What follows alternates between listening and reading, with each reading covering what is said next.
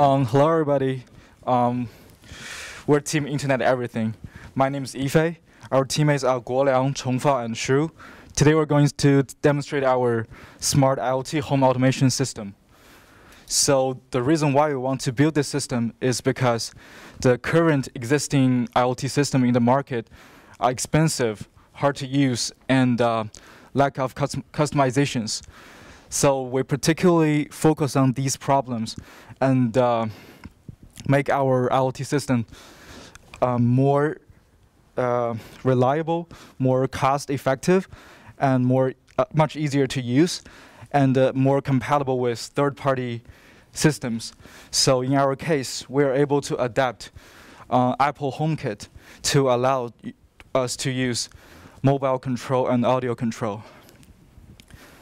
The communication protocol we used is called MQTT.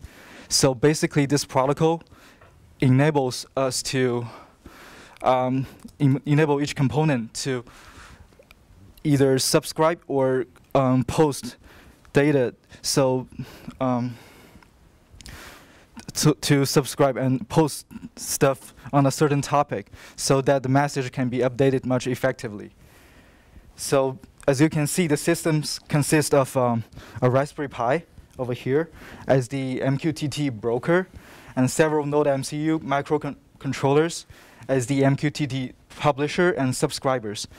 And on each board, we also have different sensors to collect different kind of data, and also some smart appliances like the smart curtain over there and the smart fan over here. In our final result, the users can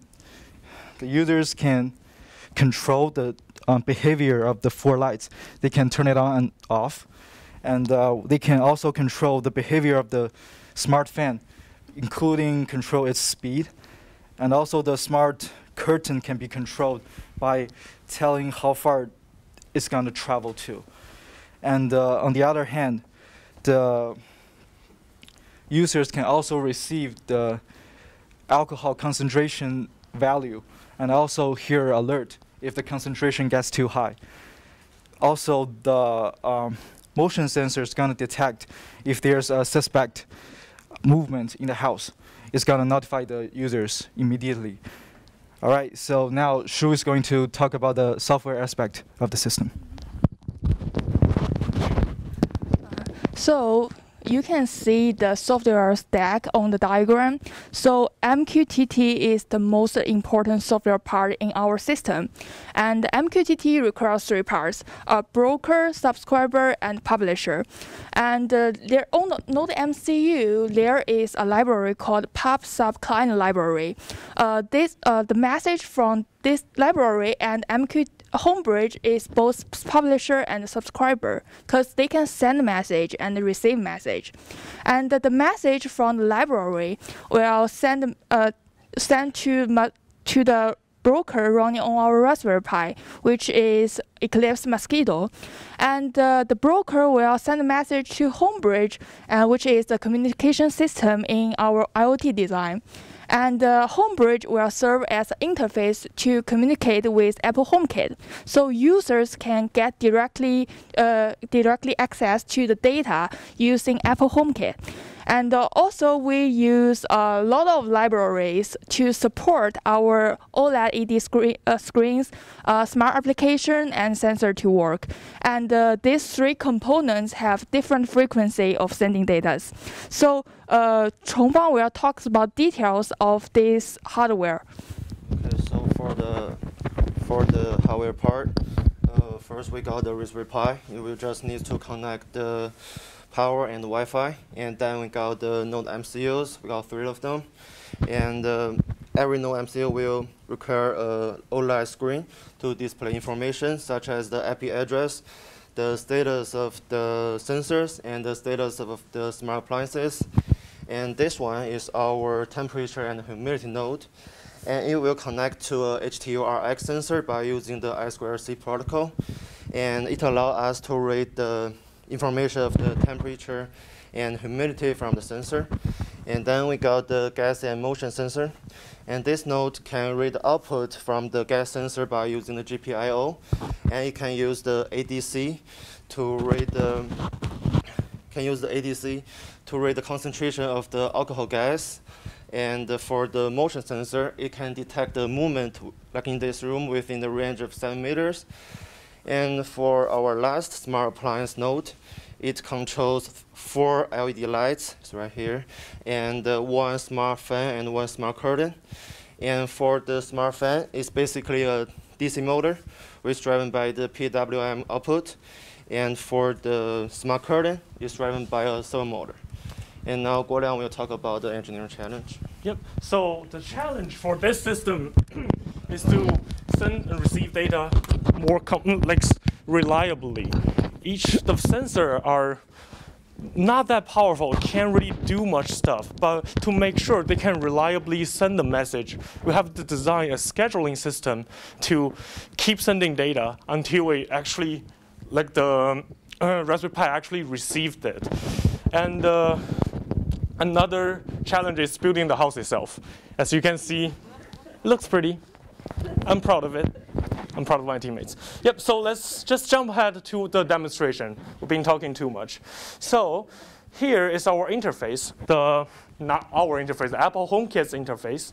And then you can see right now, one of the lamp is turned on because we set up automation where if there's any motion in the room, the lamp will turn on. I can turn it off right now. It takes some time for the motion sensor to pick up and turn on the light, but I can manually turn on other 3 lights.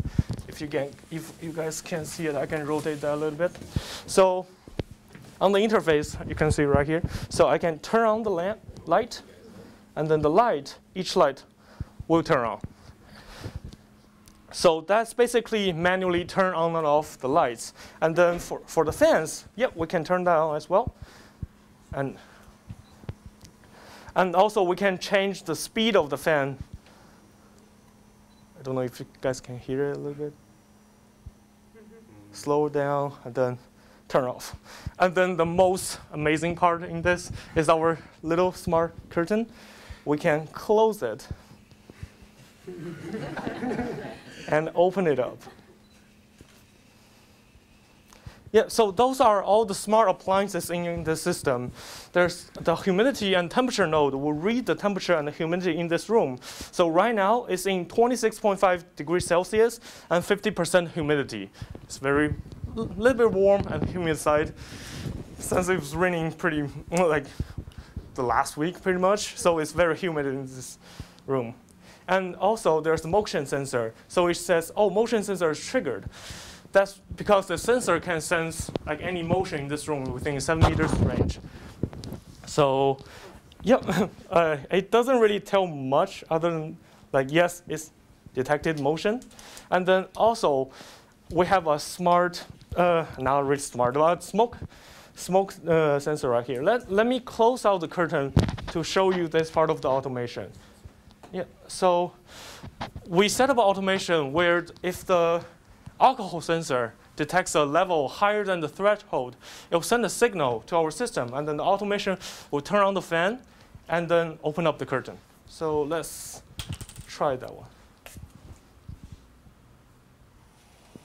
Yep, so when it detects it, it will light up a green light on the sensor, and then it will send a signal. And actually, in our HomeKit, all of our teammates' phone have hooked up to this home, and then we all get a small notification that there's a smoke detected in this room. And then when the smoke is gone, after 1 minute, all the smart appliance will turn off. So the fan will turn off after a minute. And as I said, we have the motion sensor that hook up to the lamp. I just manually turn it off, but as you can see, it's turned on back again because it senses the motion in this room, so it will turn it back on. So the advantage of our system is very customizable. Then we have 10 smart things here, so 4 light, a DC fan, a curtain, and 4, or you can count it 3 sensors here. We can add any sensor we want into our system by simply adding more Node MCU and more sensors. Each of the Node MCU is very cheap. It's like less than $4. It's super cheap, it's very affordable, it doesn't take much time to set up, and so adding a new sensor take about like few lines of code, and then you can change it. So it's very easy to set up, and very cheap, very easy to set up, easy to use. That's our project. And yep, that's it. And probably not going to show the other part, but that should be it. Any questions? Yeah, can you control like how open the curtain is? Yeah, of course. You mentioned that Nice, part. very nice. So yep. So this is the curtain. It's fully open right now. Yeah. Let's Very nice. covered 50%, covered like almost covered, and fully covers Okay. it. Yep. Can you dim the lights too? Like the Node MCU is not really like powerful enough to power all of those stuff. So we could choose to power all of those lights using PWM controls, but it's just not capable of controlling so many things. Okay. Yep. So could you program it to say add another feature, like you have the temperature and humidity? Could you also program it to, if it's above a certain temperature, to turn on the fan? So Apple HomeKit doesn't allow that, but we can use third-party apps to do that kind of automation, because the main reason is, so the reason we have three node MCUs here is not because of like we just want to use it, because they are running on different schedules. So for the smart appliance node, the first one, it's basically a passive sensor. It doesn't really like send out any information until it reaches a command. So it doesn't send anything, basically. It's silent, remains silent most of the time. And then once I turn on the light, it will, oh, light is turned on. So it will send the message until then. In the middle is the temperature one. It's a periodic scheduling. So it will send out a message every 30 seconds no matter what. So like you can't really control those stuff like temperature and humidity. You can't really control it that way. So it just passively every 30 seconds send out the message, every 30 seconds send out the message. And then for this one, the smoke sensor and motion sensor, this node is action-based. So if there's any signal in this room, so for example, if it detects alcohol, then immediately it will send out 2 to 3 times of the message. So, oh, I detect smoke, I detect smoke, I detect smoke, to ensure that our Raspberry Pi can like receive that. But other than that, it doesn't really send out that much of information. Same for the motion sensor. Every time it detects motion, it will send out, oh, there's motion, there's motion, there's motion, and then it will stop. Yep, so fundamentally, those 3 nodes are running in different schedule. Yep. Any other questions? Great, great. Thank you guys so much.